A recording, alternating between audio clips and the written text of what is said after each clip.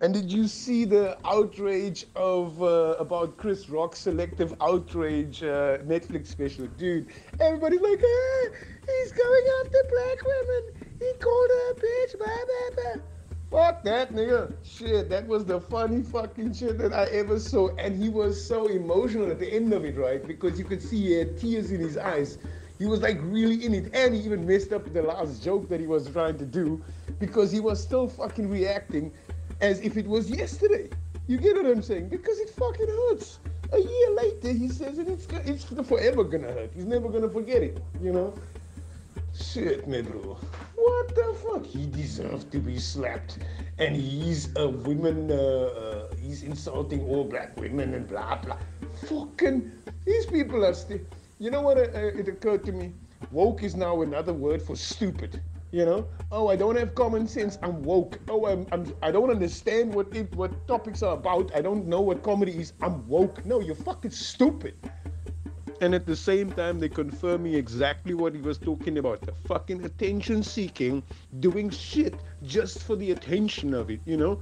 Going on shows, posting stupid nonsense, not thinking it through, going on stupid marches for stupid rights that don't have anything to do with actual human rights or anything. You get bringing up arguments that are totally irrelevant and totally illogical in conversations when nobody gives a shit about it, nobody asks for it.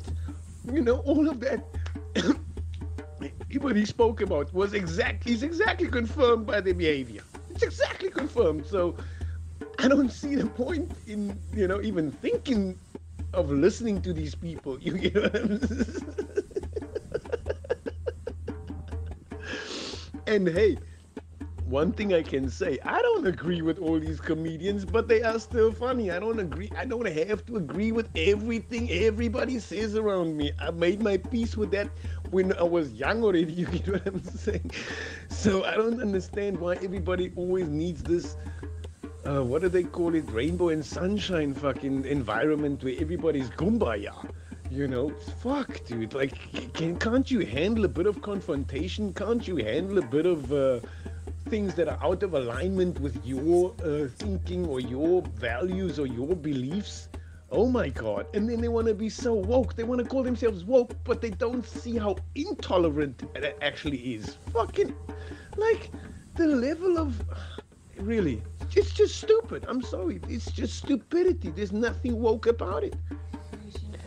You know, when we make our movie, we need to do the same thing that these idiots in USA do with the feminism. You get?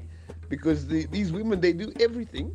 All women that ever like appear in any scene always have high heels, and they always dress like fucking whores. You get what I'm saying? So I'm thinking, you know what?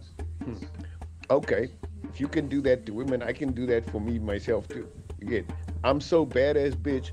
I'm always high. I'm always smoking the bit. I'm like the Snoop. You get what I'm saying?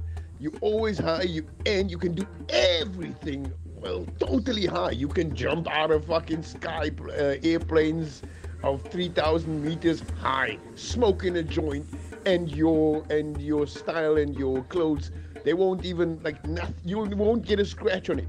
You get what I'm saying? You can go snowboarding from 2,000 meter height through rough edges or whatever, and all whilst rolling a joint with your best weed and shit like that. You get what I'm saying?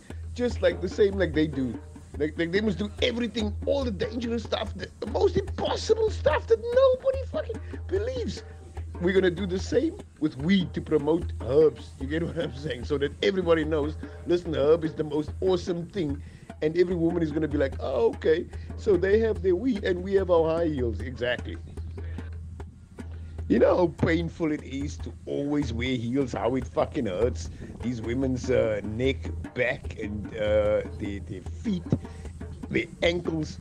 Like, dude, if you really did everything in high heels, you couldn't fucking move after, like, you get what I'm saying? It's not possible, like, from a health point of already. You understand? It's like those women who, like, think, oh, yeah, let me get big breasts because I can do everything with my big breasts, and then they realize, oh my God, it's a backache problem. Like seriously, dude, I don't even know. But maybe like this all comes from watching this fucking CSI Miami. You get what I'm saying? Like seriously, can you just make it a little bit more realistic? That would be cool. You know?